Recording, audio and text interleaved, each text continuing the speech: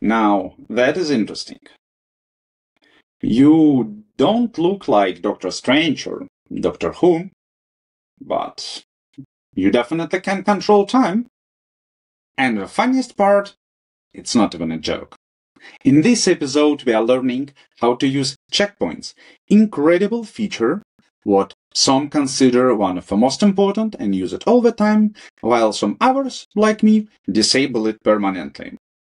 So, anytime something is happening with your files, anytime the model is going to make some changes or call for a console command, there a snapshot will be taken.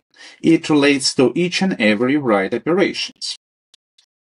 Now, using those snapshots, you can travel back in time, returning to the state of the system when this step was executed.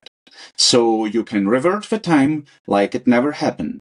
Those snapshots being reverted will reset both task context back in time and also file state back in time. Be careful.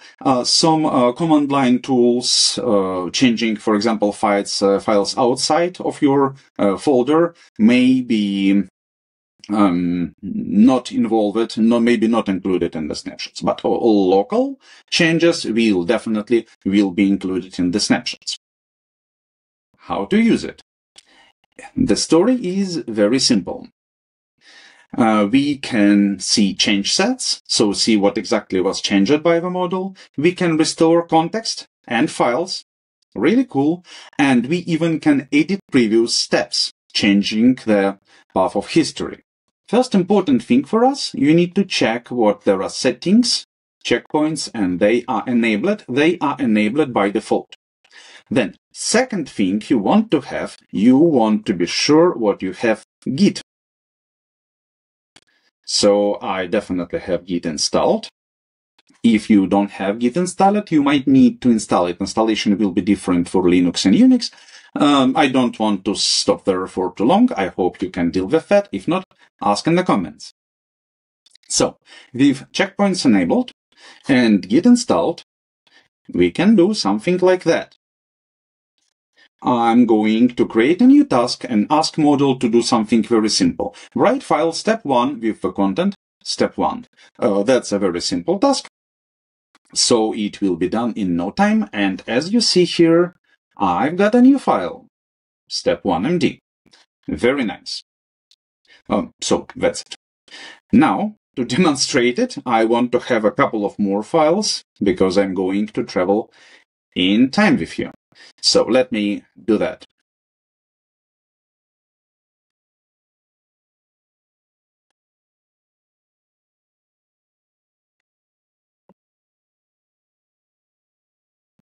Very well. So as we see now, we have 4 new files with pretty expected content. Step 1, step 3, step 4. Very nice. How do we travel there and how do we see change sets?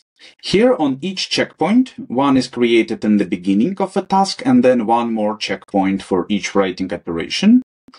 You can take a look at the diff. Writing operation was here. Yes, so now we can see these diff. Very well. Now, also, we can click here to travel in time on the time before this step has been executed. So I can push this button. And I will be asked if I really want to restore files and task. One more time. 2 changes happening here. Restoration of your files on the disk of your project, but also restoration of the context. If you, as you remember from the previous videos, our context changes with every next feedback from you, question from the system, tool use, all those things. So also context also will be restored, like this conversation never happened. So I'm doing that, confirming that, and I've jumped back in time. But I've restored it way too late, so I actually want to go before step 3 was executed. So I want to go here. Restore files and task, yeah, and you can restore separately. Good. As you see, file step 4 just magically disappeared, and now in the change set we have only 3 files.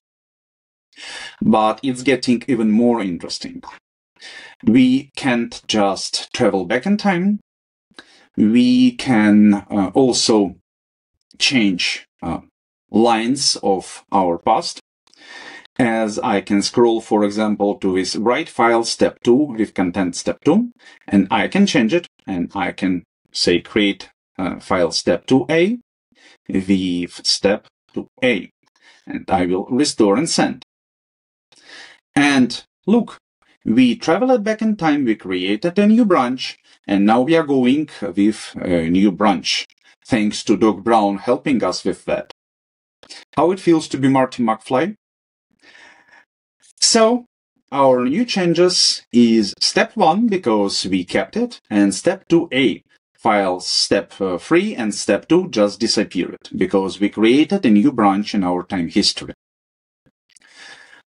So we can see new changes using those checkpoints. We can restore checkpoints reverting context and files, and we can view the diffs per step and edit previous tasks.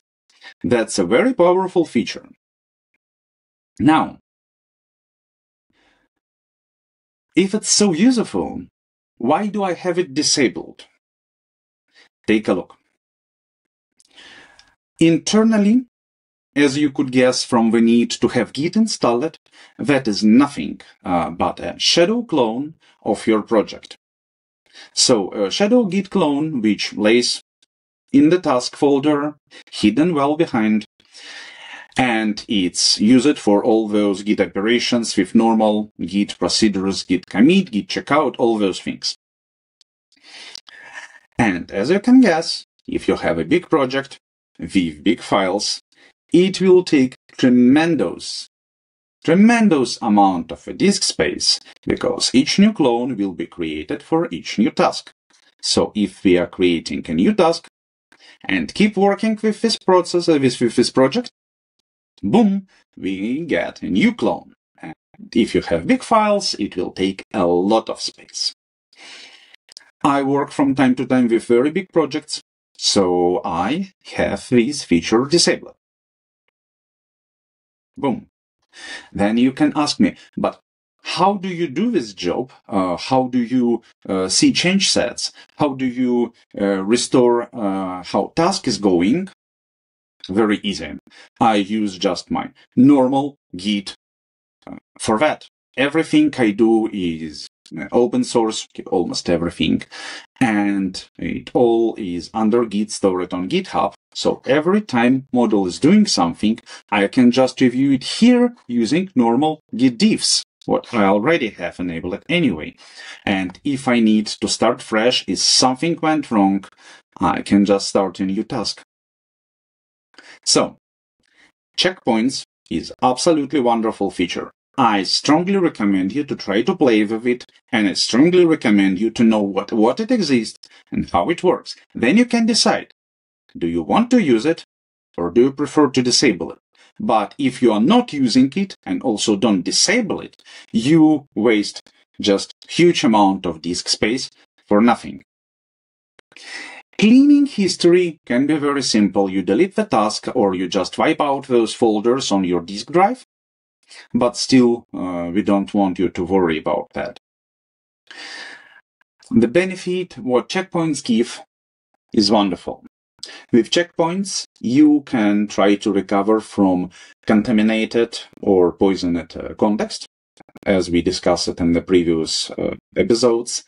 So you can try to go back in time and prevent some contaminated context getting into the history by recovering and thus getting rid of that.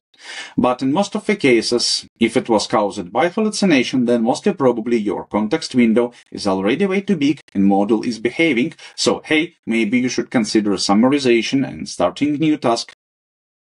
That very much depends on the situation. But I'm really glad we did that together, went through this episode, and learned what are the checkpoints, how to use them, and how can they help you with successful development. So, we did wonderful job. I'm really happy we went through this feature. Now please tell me, will you use those checkpoints or will you permanently disable them like I did? I'm very curious on what the percentage, how many people use that, how many people disable that. Very, very, very interesting. In the next video, we will finally get to Model Context Protocol, I promise it you. Don't worry, it will not run away from us. Thank you for watching. Like, subscribe, and see you in the next video.